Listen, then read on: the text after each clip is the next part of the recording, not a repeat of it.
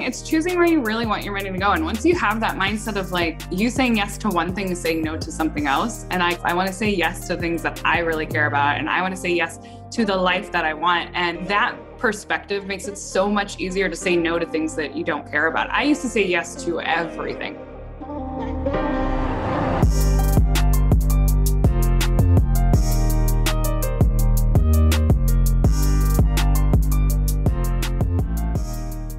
Hi, everybody, and welcome to another episode of the Smarter Money Show. My name is Vlad Sherbutov, and today our special guest, she is a financial coach and the creator of a very popular personal finance blog called Chloé. And in less than 2 years, she managed to not only pay off over $40,000 in debt, but on top of that, also save $150,000. Today, she coaches other people on how to make money work for them.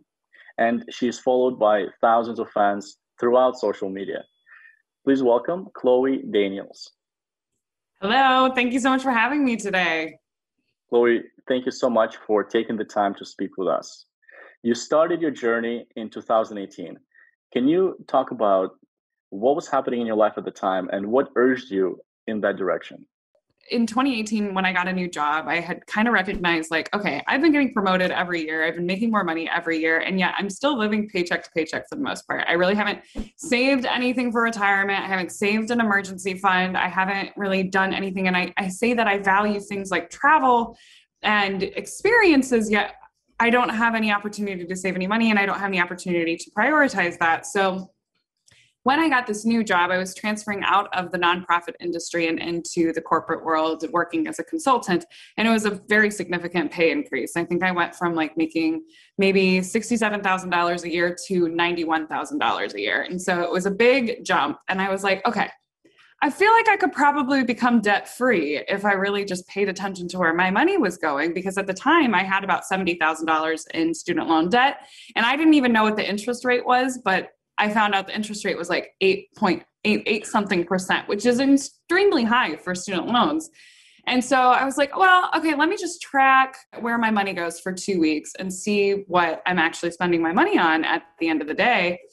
And I was horrified. I was like spending $600 every 2 weeks on eating out, drinking, being hungover, and like just random things.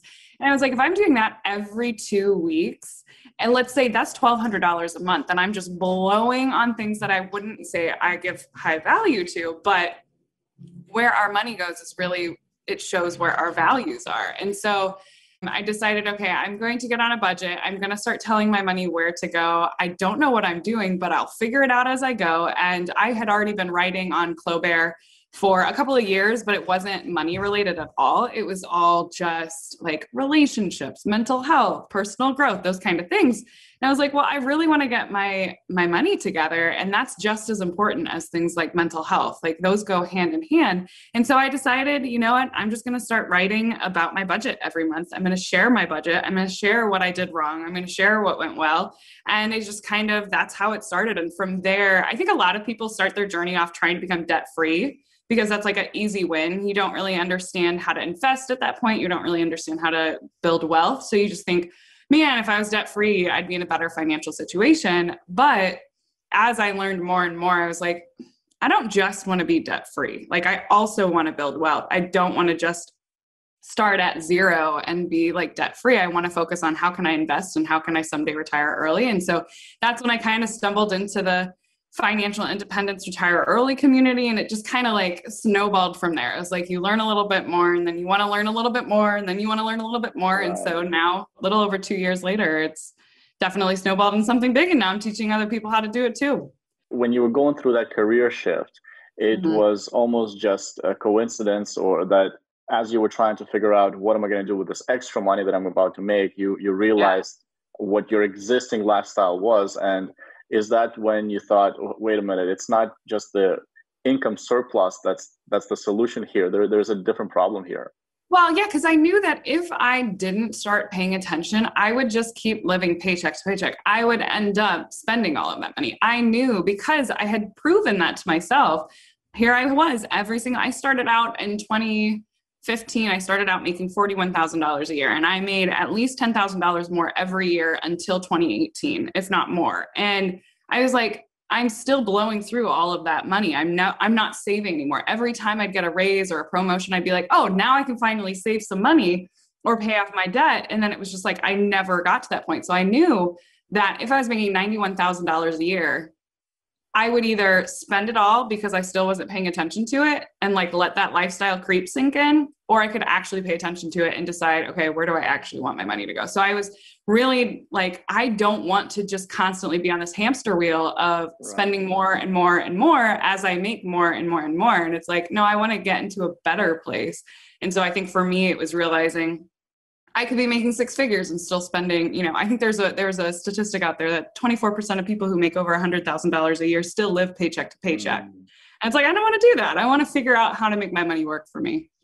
So once you realize I need to start tracking and I need to start improving, but as you said yourself, you didn't really know what to do. You just wanted to figure it out. What happened next? What did you do? Yeah, so I started reading a lot of blogs, and that's kind of how I discovered the personal finance community, but also more importantly, the FIRE community, the Financial Independence Retire Early community. So I started out with reading the J.L. Collins stock series. I started reading Millennial Revolution and started like learning how these people were doing it. And when I started reading their journeys, I was so jealous. I was like, oh my gosh, it's so cool that they get to do this. Like the Millennial Revolution couple, they retired in their 30s and have been traveling the world ever since. And it's like, oh, that's so cool. That's something I want to do. And I really believe that when you're jealous of something, the reason is because you want to be doing that. It's a very good indicator that that is something that you feel drawn towards. And so I was like, for a while, I was like, I couldn't do that. Like, I don't know how to invest. Like, that's not for me. Like, I just want to be debt free and then I'll figure out everything else. And then the more I thought about it, I was like, they can do it. I can do it. There's no reason I can't do this too. So from there, it was just like, all right, I'm going to learn how to do this. I'm going to learn how to do this. With the budgeting thing, I was mostly self-taught with the budgeting thing. I had tried Dave Ramsey before. I'm not a fan of Dave Ramsey at all. I had tried his envelope method because that was all I had heard of in the past. And that never worked for me because it was so general, so vague, and I didn't like using cash. And so I started just kind of experimenting, and what I learned was that if it was something that I wanted to pay attention to, like drinking and eating out and spending money on those things, then I needed a category for it. I needed to keep track of it, because if I could keep track of it in a way, I could kind of control it.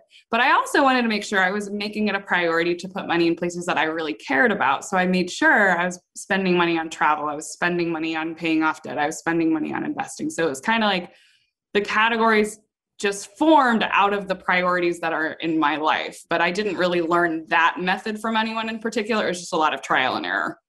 And once you had those categories, how did you adjust your lifestyle to get you onto that path of getting out of debt? I stopped eating out a lot. Like I used to eat out multiple times a weekend, where you're like going to brunch and then you're going out at night and all of those things. And for me, having more of an awareness of it, it made budgeting and my life, it just kind of combined them together, because I was now more mindful of my money. And now I had a plan. I knew that if I stuck to this plan, if I stuck to this budget, I could be debt free, or I could, retire early someday. So knowing that, and knowing like this is getting me closer to my ideal life, this is getting me closer to my goals, it made it so much easier to stick to a budget. Because before, when I was budgeting with the envelope method, I didn't really know why I was budgeting. It was just kind of like, yeah, I'm supposed to be good with money. This is what you're supposed to do as an adult.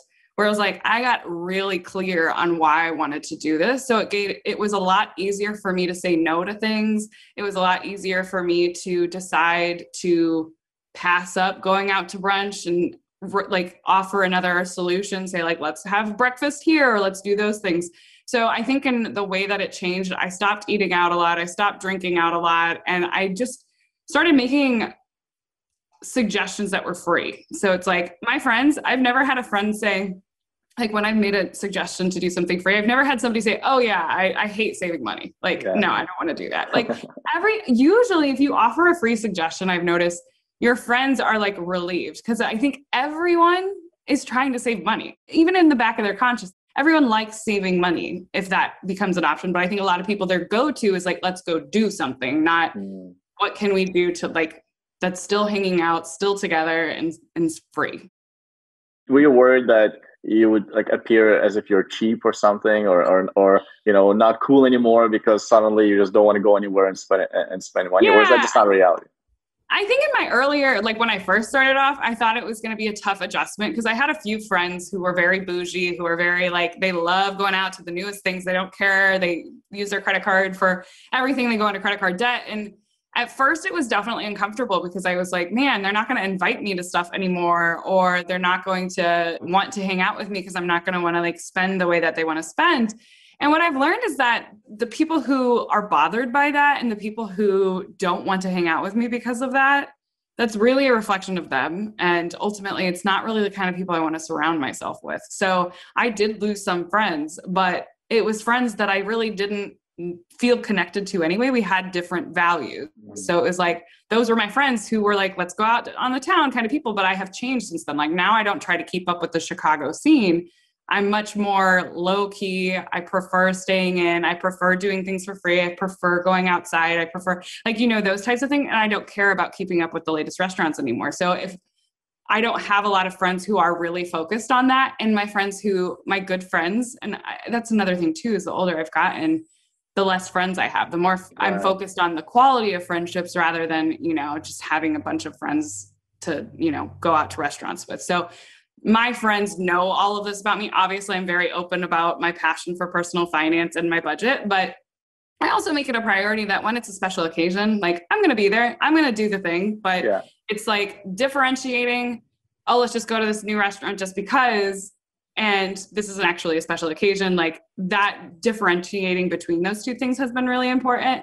And what I found too is that my close friends, they like doing the same things I like doing. They like having dinner at home. They like cooking together. They like just hanging out and watching a movie. They like going for walks and things like that. So I feel like this journey has actually improved my friendships and made me closer to the people who have similar values, or at the very least, love me for who I am. And that doesn't bother them that I don't want to necessarily do things that take a lot of money if I'm not really into it. If I'm really into it, if it's something I'm really excited about, I'll totally spend money on it. Yeah, it definitely was a shift in my boundaries with friends. Financial health is a lifestyle, right? Similar to physical health or mental health as well. Like it's something that happens on a consistent basis, and people that are around you are so important, right? So, and it's sometimes the payout is a little bit later as well. So some of those fancy places, maybe you skipped on it a few times now, but I'm sure that you have plans in your early retirement phase where you're going to make up for it, right? It's choosing where you really want your money to go. And once you have that mindset of like you saying yes to one thing is saying no to something else. And I want to say yes to myself. I want to say yes to things that I really care about. And I want to say yes to the life that I want. And that perspective makes it so much easier to say no to things that you don't care about. I used to say yes to everything. Every time my friend wanted to go to a new opening or a show or a new restaurant or a concert or all of those things, it didn't matter if I didn't care about that show or I didn't care about going to that. It was just like, I'll go. I'll go. I go. I used to live in China before this. So I used to live in Wuhan, China, and I moved to Chicago, and I was so excited to be around my friends again that I just wanted to say yes to everything. So it took me a couple of years of that to come to this place of like in 2018 where I realized this isn't actually bringing me closer to the life that I want to live. Like, I'm so glad I have these friends, but now I want to focus less on just having a bunch of friends and focusing more on like the quality of my friendships and making sure that, we have similar goals, similar values, and want to do similar things. So once you got onto that track and you started tracking things and you started adjusting your lifestyle a bit within those categories to make room for paying off debt, right, and get you close to your goals. Can you tell me, like, how long did it take and how much were you able to put away now? And how long did it take you to pay off that 40K in debt? But you said you also had student debt. Yeah, so that's part of the student debt. So when I started out, I was focusing mostly on paying my debt off like 100%. That's what I wanted more than anything. But my plan has shifted in those years. So I'm no longer focused on being debt free. That doesn't really appeal to me anymore because my student loan interest rate's at 3.54%. So to me, I'd rather be investing and making money in the market rather than paying that student loan off. So I paid off $40,000 in about 2 years that I reduced my interest rate down to 3.54%. And then in terms of investing, I didn't start heavily investing until about I would say at the beginning of 2020. So it's been about a year and a half now. When I started the debt-free journey, I increased my 401k contributions. I think at the time, I was only getting 3%. And like I was meeting the match. So I increased that, I believe, to 10% at first, just because I didn't want to have that money available to me. Like I wanted to make sure it was just getting put away. I didn't have to worry about it. And I didn't really understand my options at that time. So I was like, this is my easiest thing to do. I'm just going to do this. And then, I'm just going to focus on debt. After I did that, I spent about a year and a half, I want to say, focusing just on becoming debt free. So I put $2,000 a month on my debt every single month. That shifted in 2020 because in that time where I was focused on becoming debt free, I was also spending a lot of time learning about personal finance and getting really into it because I had to come to this realization that I'm responsible for my future. No one else is responsible for my future. And there's no rich husband coming to save me. There's no rich aunt or uncle coming to give me an inheritance. Like I have to figure this stuff out. And so realizing that really shifted me into a mindset of like, I need to learn as much as possible. And one thing would just lead me to the next thing. And so then in 2000, I shifted from this I want to be debt-free mindset to I want to build wealth as quickly as possible mindset. And so I knew I needed to start investing. So I spent several months learning how to invest. And that's what led me to, index fund investing, ETF investing, things like that. And so from there, I pushed up my 401k contributions to max out. So to put that full $19,500. And then I also started investing in real estate. So I am a private money lender for a contractor here in Chicago that does flips, which is not an investing mode that I recommend for most people. It's very risky. It's very stressful sometimes. But I knew this person. I knew they were doing it. I had seen them be successful at it and I trusted them. So I started investing in their company and I made quite a bit of money very quickly doing that. And so that really helped blow up my portfolio as well. But in that year and a half that I've been investing, I did 401k, my IRA. And then when the market was down last year in March 2020, and it was very down, I increased my contributions to my 401k to 25% because I really wanted to see that growth. And that helped me out a lot. I ended up making quite a bit of money in my 401k last year just from doing that. But yeah, it's just been those small steps. I mean, I didn't hit big with like buying a particular stock when it was down. I don't focus on that. I really focus on long-term investing. My riskiest investments, obviously, with the private money lending with the contractor. But for the most part, I just focus on index funds and index ETFs. And you were employed during this time as well, right? Yes, I'm still employed. So, and you are still now. So how are you managing? I think a recurring theme that I'm hearing is there's a lot of self-education that you've done for yourself, lots of reading the blogs. And as you have your full-time job, you're doing all this learning on the side, you're making these money moves, you're improving your situation, you're even looking into alternative sources of income, such as becoming a private lender, which is a complex topic and something that can be intimidating for somebody who doesn't know that industry well to get into. How were you able to manage your full-time job and all these extracurricular activities that were coming together? Yeah, so I didn't start financial coaching until a year ago. So it was in June last year where I actually started my side business. I had been doing my blogging for several years, so that hadn't changed. I think the blog kept me accountable for my learning because the more I got into it and the more I shared these things, the more people had questions and they wanted answers from me. It was just kind of like, okay, this is what people are asking for. I need to spend time researching this so I can share information about this from my perspective, which is what people want. And so I think having the blog has made it a lot easier to continue my education because I have people who want to hear from me. I have people who want my opinion on different things. And so that's been really good from an education standpoint. Personal finance is my passion. So it's what I spend all of my free time doing. Like there's that quote, whatever it is that you spend all your free time doing, like that's what you should be doing for your job. Like I, in my free time, watch YouTube videos on personal finance. In my free time, I'm reading blogs. In my free time, like I am obsessed with personal finance. And I'm obsessed with learning the things that I don't know because personal finance and financial literacy is so important. And there are so we have so much work to do. We have so much work to do in getting people up to speed on their own personal finances and just being able to understand the complex systems that are out there. So that passion really drives me and it moves me to keep going. And the more popular Chloé became, the more I am held accountable by the people who follow me and the more I want to show up for them. So I think that Chloé has been a huge priority. It is hard balancing it though. So I have a 9-to-5 job. I have a relationship. I have Chloé. I have financial coaching. I have all of these different things. And time management has been very important. I am very type A. Like I have my planner literally right here where every hour of my day is pretty much scheduled out. It's not so strict towards like, if something happens, I can't like I'm flexible, but like generally I have to keep a planner. I have to keep a really strict calendar. I have to do all of these things to make sure that I'm using my time wisely. And what I've learned recently because of the popularity of Chloé and how many clients, Chloé really exploded in the last 3 months. Like I think 3 months ago, I had probably 2,500 followers, maybe. Now I'm up to 1,100 followers and almost 10,000 on TikTok. And so it's just been the last 3 months where it's really exploded.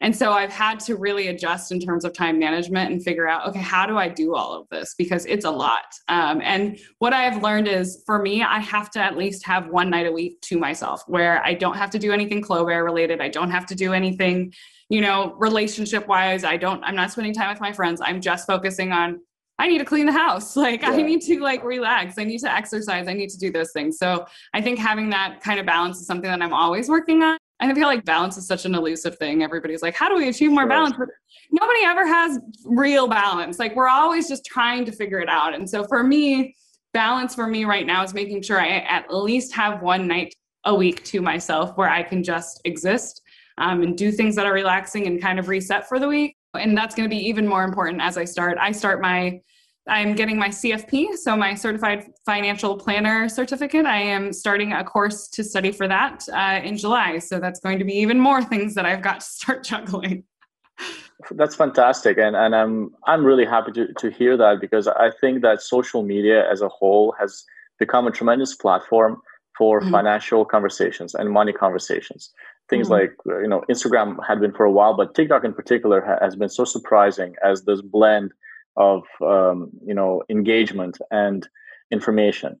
The danger side of it, however, is the quality of information. So for me personally, I love people that are on TikTok that have some professional background, whether it's from, financial industry or whatever it may be, or are actively involved in it, or at least are aware of it. So that things like false representations or promises or guarantees or, language is very important when it comes to financial matters, right? So to me, I've loved seeing the growth of financial conversation on social media because that leads to more awareness of financial literacy. It leads to more motivation of people asking questions about their financial habits.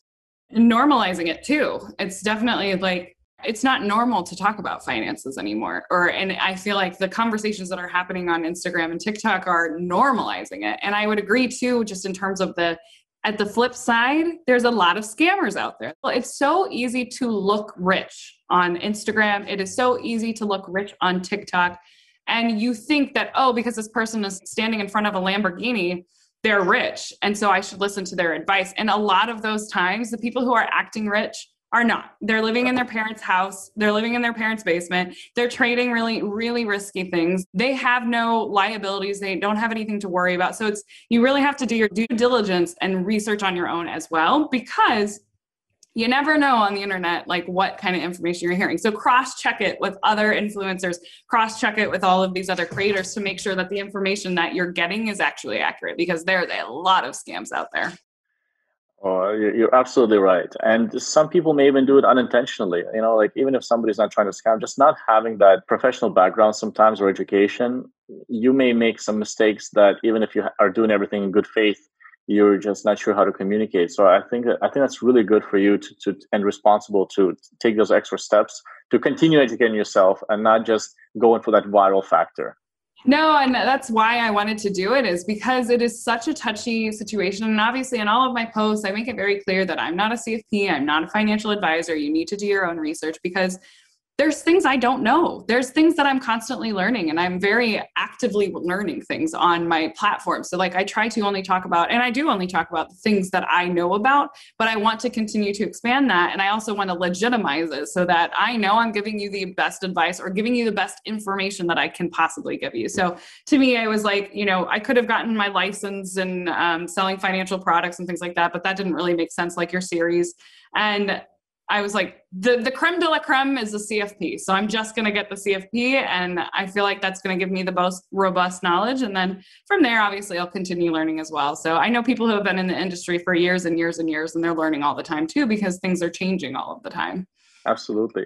You mentioned something that I thought was interesting, and that is the fact that social media, in a sense, is normalizing some of these conversations because it's not so common to hear them. And what I find interesting is that even happens like in households, right? And between couples. And you mentioned that even on your blog, you used to write about relationships as well. I'm not sure if you still do. And you're currently in a relationship and personal finance is your passion. And usually it bleeds through into other parts of your life when you're really passionate about something. I'm curious to get your thoughts on what is the role of finance and money in relationships between couples. Oh, it's so important. Being on the same page financially with your partner is just one of the, I would say, the most important thing. I mean, 50% of marriages are still ending, and most of the time it's because of money. And that's one of the biggest stressors in relationships. So to me, being on the same page, your finances are tied to everything that you do. There's no escaping it. We live in a world where your finances are tied to literally everything that you do. So if you and your partner are not on the same page financially and can't get on the same page, like you can get on the same page financially, but you have to be able to have those open conversations. But if you have tried to have those conversations, you've tried to see things from the same viewpoint, you tried to have the same goals, the same values, and you're still not on the same page financially, to me, this might be extreme. That's just a doomed relationship. I mean, you're always going to be butting heads on those things. You're never going to feel that support. Where I was talking about the friends things earlier, it's even more important that the person that you're with isn't constantly blowing money gambling, isn't constantly wanting to go out to the hottest restaurants, and isn't constantly, wanting to YOLO all of their money away. You have to be able to come to some kind of an agreement or some kind of middle ground. If you can't come to that middle ground, then to me, it's not going to work. It's going to be stressful. You're never going to be able to achieve your goals because this person is constantly keeping you under, or vice versa. Being able to have those open money conversations is really important. My relationship particularly, we are a relatively new relationship. We haven't combined finances or anything. We're not planning on doing that. And probably I will never combine finances with somebody who I marry, just because I like the autonomy. I like having that separate situation. But, he's new. He hasn't been entrenched in the finance world that I have been in. But at the same time, we have very similar values. He's not super bougie. He's not going out every week, and he's not wanting to blow all of his paycheck. He's open to learning, and he also wants to save those things. So it's like, you don't necessarily have to be on the same page financially when you meet and when you're developing that relationship, but you have to have the same values. You have to have the same wants. You have to have the same goals, and they have to at least in some way be aligned. They don't have to be exactly the same, but like there has to be some kind of a crossover so that you can come to the table and have a discussion about what you both want, so that both of your needs and both of your values and both of those things that you want out of life are, coming together, and you're able to be compatible. So I think that if you're not financially compatible, that's just an uphill battle. You're right. And I mean, relationships are based a lot of times on things that are common interests, right? That you want to give each other support for. And if you look at it, if you ask a couple, hey, what do you guys like doing? A lot of times you'll hear things like, oh, we like to eat out at different restaurants. We like to walk on the beach. We like big families, so we like children, right? Like you have to have those common things, but money in a sense is usually brought up in a negative connotation, right? Like there's something is negative happening because of money. But what if you have two people that are very passionate about personal finance, very passionate about tracking their own money behavior, right? And use it as a common interest.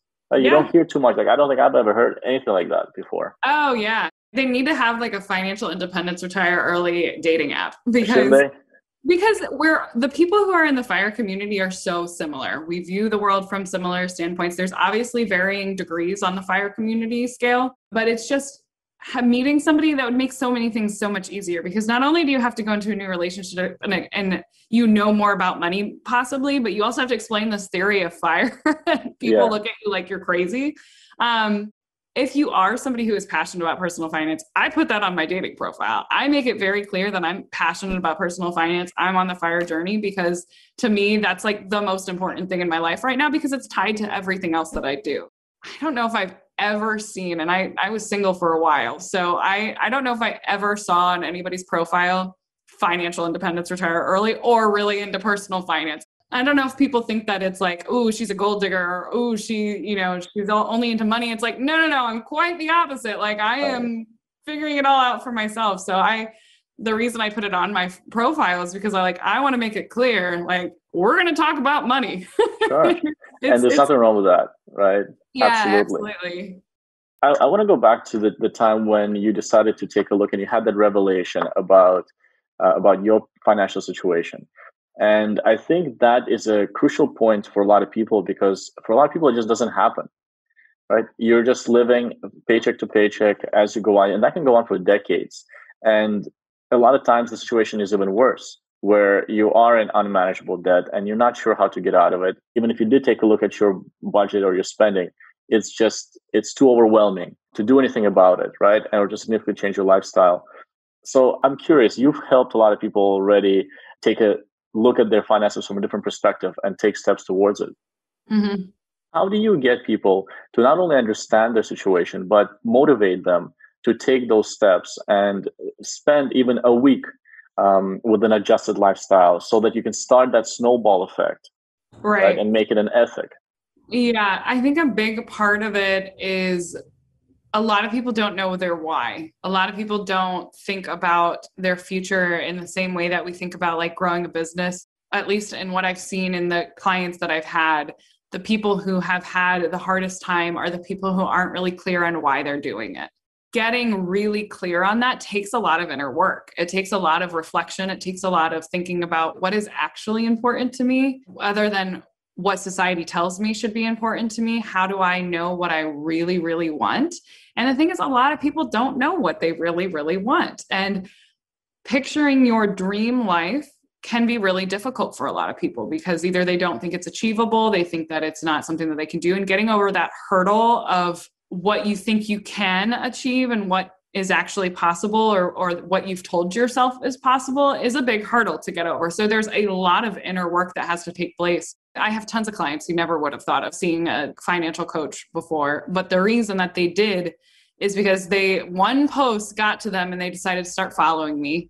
And then they start seeing these other posts that like resonate with them. And slowly but surely they're like, maybe I could actually do this. Maybe it is possible. I mean, she did it and she didn't know anything about it. So I think that the reason that I have been successful is because of my transparency and my empathy, and saying like, I have been where you are. I get it. I know what it's like to feel like retirement's not an option for you. Like, you're always going to have to work. Like, you're always going to live paycheck to paycheck.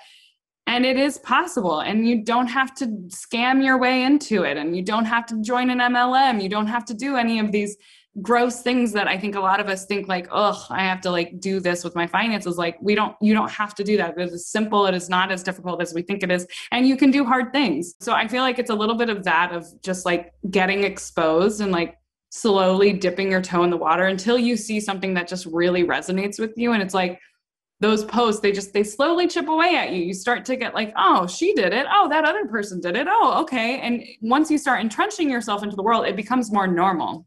And you start to feel like it's not as difficult to achieve financial independence as I think it is. I think that when you're outside of the space, let's say you've never followed a personal finance person, you've never thought about finance, you've never even heard of Dave Ramsey, like all of this, when you're out of that world, it's such a foreign concept to you. But once you start stepping in the door, and you start seeing more and more people doing it and more people talking about it, and you start sharing those things and your friends start sharing those things, it just becomes this compounding effect where it's like, oh, no. And this is more normal than I think it is. Like, it's not extraordinary. It's actually something that I can achieve. So I don't know. Does that make sense? Absolutely. And I think you're touching on something that even you yourself did, which is when you first started your blog and you started sharing your own spending, your tracking, you make it public, you put it down, that becomes a great motivator. That social contract in general is a tremendous motivator for people to do all kinds of things. You can be on and off with a boyfriend or girlfriend for 10 years, for, a year and 10 times in a year. But once you put that status official that you guys are off on Facebook or something like that, you've made that social contract and now you have to live up to it. Right. We live in such an algorithm-based world now. So your TikTok is based off of what content you're already engaging in. Your Instagram is based off of the content you're already engaging in. Facebook, same thing. It's until you take a step outside of your community that you've already set for yourself, you don't know that there's this huge personal finance community that's actually interesting, actually relatable, actually filled with good advice, and actually can help you achieve those things. But as soon as you take that one step in just following somebody or just liking a post that has to do with personal finance, then it's like you're exposed to so much more. I keep thinking of the TikTok trend where you like open a door and you're entering in this new universe. And it's like, it's that way. It is really that way where you're like, oh, it's like this light bulb switch in your brain where it's like, all these things you had no idea were possible are actually possible. And here are all of these people who are going to help you reach whatever it is you want to do. Mm-hmm. Absolutely. And when you talk to your different students and people that use your services and try to learn and follow your footsteps in some ways, what are some of the biggest mistakes that you see people make that you try to address from the beginning? What are some of those early things that you feel people benefit from the most? Yeah, I think a lot of people have the same issue that I had in that they just have no idea where their money is going every month. They don't understand how to keep track of it. I think that the idea of tracking what you spend is so foreign for most people. People track their calories, people track their food, but when you hear tracking your money, it sounds so odd and weird and like, why would I track my money? And it's like, well, how will you know where your money's going if you're not paying attention to where it's going? And so I think that for most of my clients has been a huge game changer, is just spending some time tracking your spending and seeing what you're actually spending things on. It helps you shift out of this like, oh, this is just money is a thing that comes in and out of my life and I don't have a lot of control over it, to money is something that is a tool and it's something that I get to decide where it goes if I just pay attention to it. So that to me has been very huge for a lot of my clients. At the same time, a lot of my clients don't like tracking things and don't like having restrictive budgets. So even if you don't plan on having a budget, which you don't need a budget to succeed and you don't need a budget to become financially independent, but having that practice for at least a couple of weeks or a couple of months of doing the tracking to help get that muscle into shape, I think has been very helpful for a lot of clients. And then I'd say the other big problem that I see is, that's the hugest one, is just not knowing what's coming in and not knowing what's going out.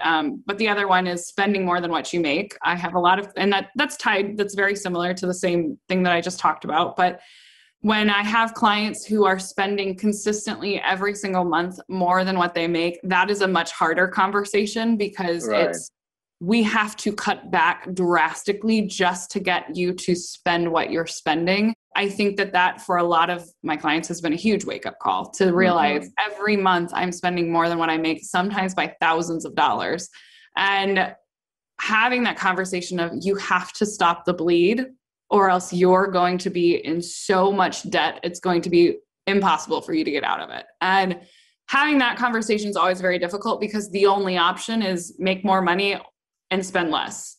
Like those are the only two options. And most of the time it's a combination. You need to make more money and you also need to spend less in order to get out of that habit of just bleeding money and not knowing where it's going. So besides that, I would also say credit card debt is a big one. A lot of people have credit card debt. A lot of people feel shame about the credit card debt. And a lot of people feel that shame prevents them from looking at their finances and getting a full picture. So I do see a lot of clients who have anxiety around that. And that's where I think coaching is extremely valuable because you're with them on this journey and that's what they need. They need somebody who is there with them, facing this with them and looking at their entire financial picture together and saying, okay, we did the hard part. We saw where we're at. This is the worst it's going to be.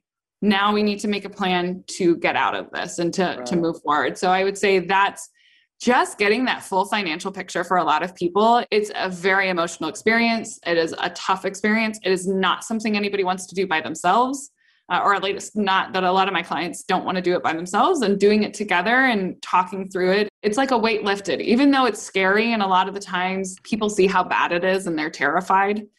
It's also this weight lifted because you're no longer in the dark. You're no longer wondering what your financial situation is going to be. And instead you're taking a look and saying like, okay, this is where I'm at.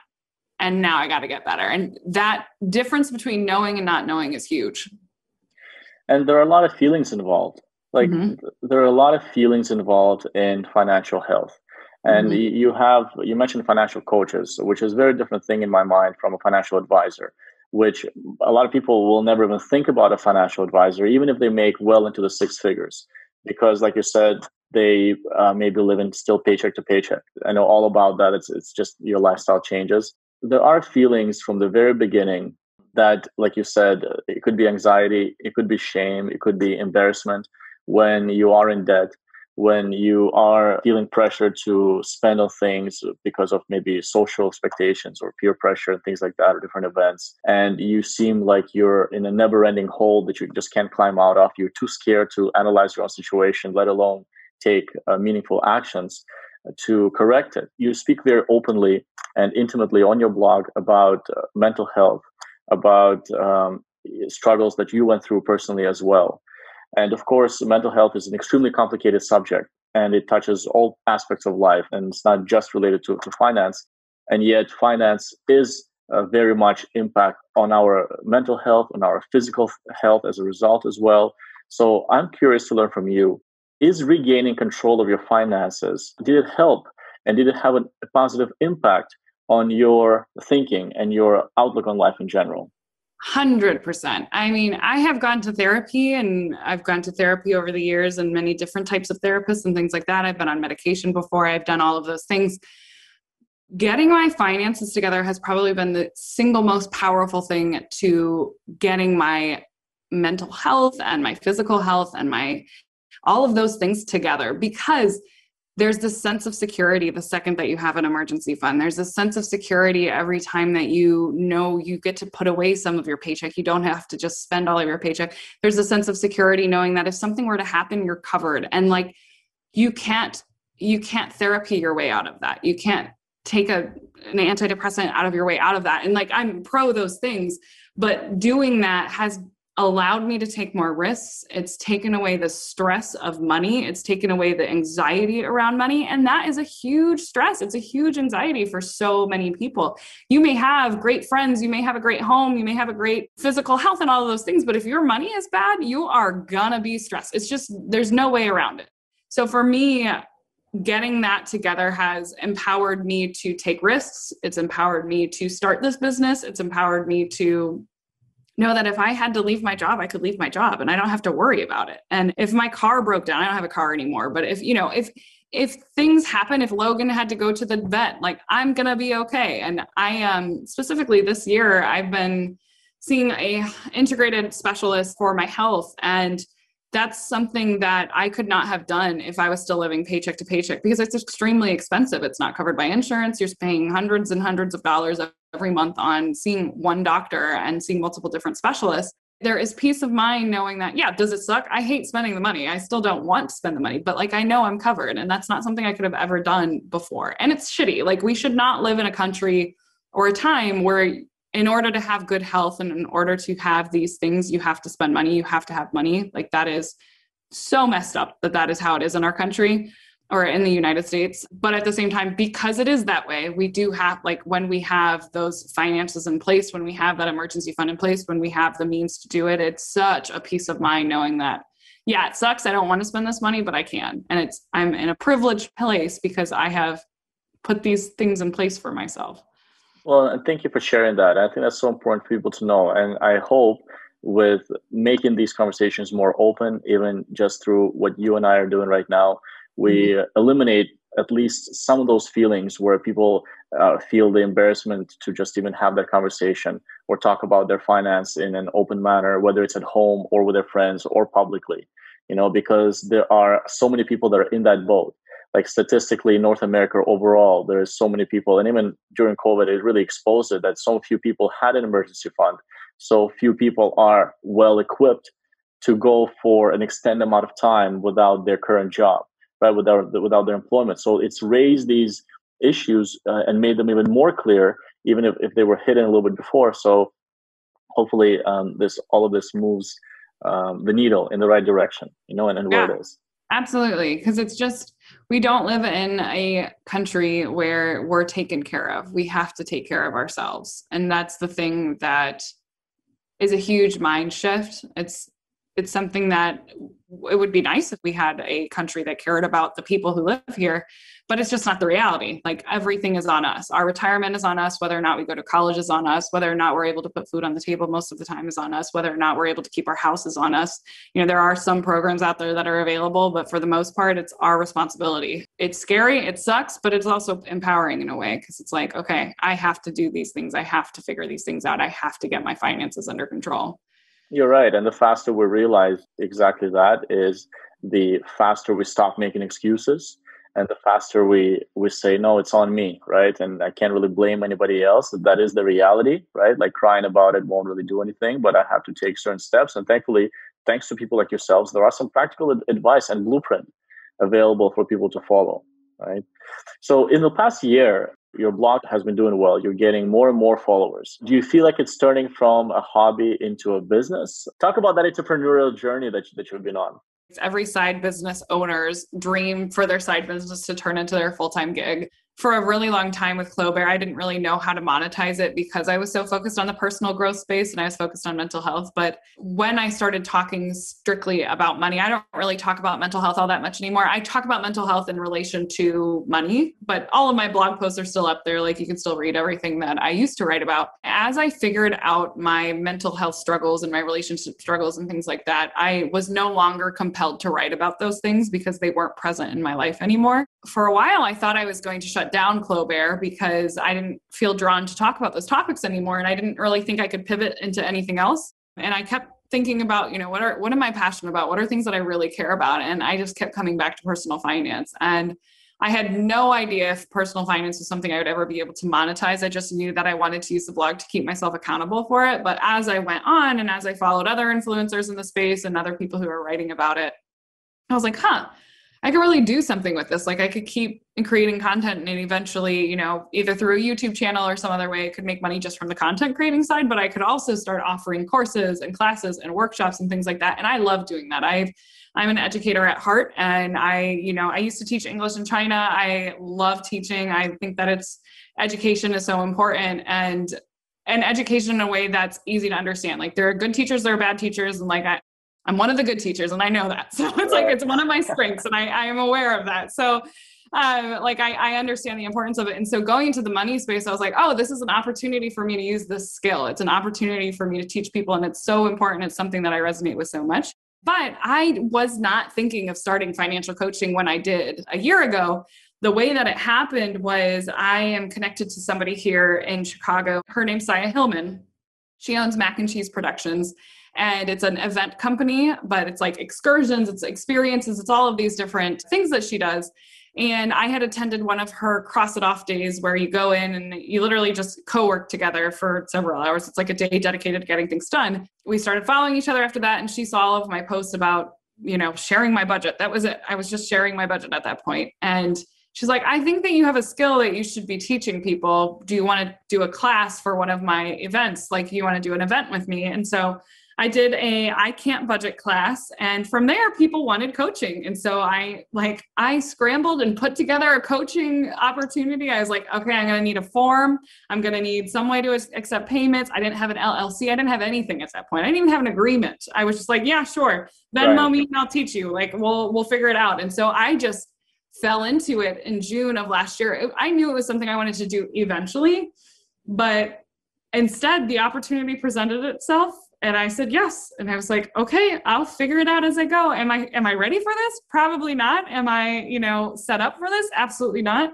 but I made it happen. And so now a year later, I'm like, okay, I should probably start formalizing some of these things, like not just relying on Google Forms, like actually getting a CRM in place and things like that. But I incorporated into an LLC last year, like a few months after I started. And, I've got some processes in place. I have some things that are actually working, but I was not expecting it to turn into a business as quickly as it did. And now I've definitely see the potential for growth. It's just, finding the time to monetize some of the things that can be a full-time so that it can be a full-time business eventually. So the goal is definitely to make Chloé my full-time gig. I'm lucky that right now my job does allow for me to do both. But I think that once I have my CFP license, I'll probably be able to take Chloé full-time. And I'm definitely looking forward to that. So we'll see what happens over the next year. That sounds so incredibly exciting. And as a passionate entrepreneur myself, I can relate to some of the things you're saying. So I'm excited for your excitement. I was curious about how your current employer looks at the situation. They don't know. Totally fine. Oh, they don't know. I thought you said my boss knows. I'm very close to my boss. She and I followed her from my last company. And some of my coworkers know about Chloé, but my name's not, like Chloé Daniels is not on it. So when people search Chloé Daniels, Chloé usually will come up, but it'll be, down in the search results. Whereas you Google Chloé comes right up. I don't talk about it at work. I don't share. I have a separate LinkedIn for Chloé. I try to keep it separate. I think my CEO, he knows that I've done I've done workshops and things like that before, but I don't think he has any idea, the extent of it and how much money I'm making from coaching and that it's like an actual business. So that's been good. And I plan to keep it that way until the day comes that I quit and say I'm going off on my own business. All right. Well, we won't reveal you. Yeah, luckily they're very separate. I do communications and marketing in the engineering industry, and then financial coaching is very different. There's no conflict of interest there. So all right. Well, we won't reveal anything that shouldn't be. But I can tell you, if you continue going the way you are, it's just a matter of time until they're gonna all know about it, right? Like their nieces and nephews are gonna be showing them this TikTok program that they just rolled into, and it's gonna be you. And they say, "Wait a minute, I know this girl." Woman, isn't that our director?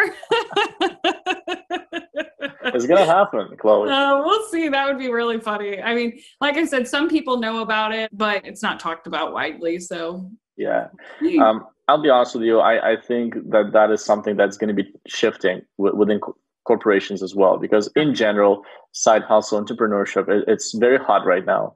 Mm-hmm. And not only that, but it extracts people's skill sets even more so. And I think that companies should be looking at it as an asset rather than a risk or a liability, because there used to be a time where like, yeah, no, you can't have any part-time jobs even or things like that. But today, and I can tell you, we run a business as well.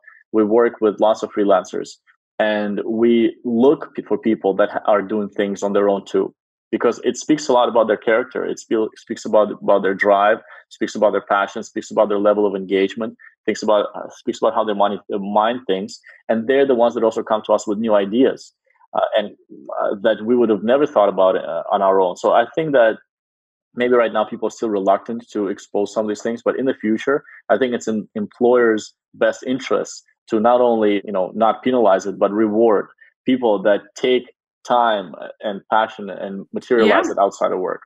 I totally agree. I think that it shows that when you are an entrepreneur, you have an entrepreneurial mindset. And that mindset is just so different than not having it. You are, like you said, you're thinking of new things. You're thinking of ways to monetize things. You're thinking of creative solutions to problems, and you're putting forth extra effort. People who are willing to do a side business are people who are going to be some of the hardest working people that you know. Like there's that quote of, if you need something to get done, you find a busy person, you ask them to do it, because busy people are the people who are getting a lot of things done. And I agree. I think it is an asset. The truth is, I think that a lot of times companies and executives there are afraid to hire people like that, because they see it as a risk where you're going to spend as a company perhaps multiple years investing into that person, paying this person's salary, investing into them, which is expensive. And then it's just a matter of time until they leave to pursue their own, career, to pursue their own blog or whatever ideas they had. But the way that I look at it is that in situations like that, those are rare cases where you're not just getting an employee, but you're getting a potential future partner. So if I were to hire somebody like yourself before you start your blog, Then you decide to go ahead and start your blog. It grows. It becomes huge. You're like, hey, Vlad, I'm done here. I want to move on. I'm going to say, wait a minute. Let's talk about this. You're a business person now. How about we sponsor your blog, right? How about we work out a way to work together where it's a mutual win-win situation?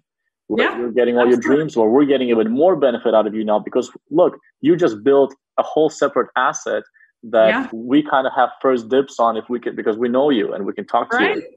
Right. That's such a great perspective to have. I love that. Well, Chloe, you've shared some incredible insights with us, some really practical tips and information. Is there anything else close to your heart that you would love to share with people that may be watching this, that they may be curious about, hey, maybe I should start doing something about my money? I think that the biggest game changer for me is just having a bias towards action. Like instead of just thinking about it and having that analysis paralysis, like just do something. Do the one thing, start the budget, track your money, and decide to start investing and figure it out as you go. Because ultimately the best way to learn is to just do it and then figure it out later. Like most of what I have done in my life that has been successful are things that I just started. I had no idea what I was doing when I was budgeting. I had no idea what I was doing when I started investing. I had no idea what it was to be a private money lender. I had no idea all of these things. Like, yes, you should research those things. Yes, you should spend some time educating yourself, but there has to be a point where you decide, I'm going to stop educating myself and I'm going to just start doing. Like, I got to start doing the thing instead of just thinking about the thing. So for me, that's the biggest game changer and the biggest mindset shift of like, okay, yeah, I'm going to spend some time researching this, but I'm going to also just do it. That's tremendous advice, Chloe. And thank you very much for that. If our viewers and listeners want to learn more about Chloé, your personal coaching program, or just in general, learn more about personal finance, what's the best way for them to do that?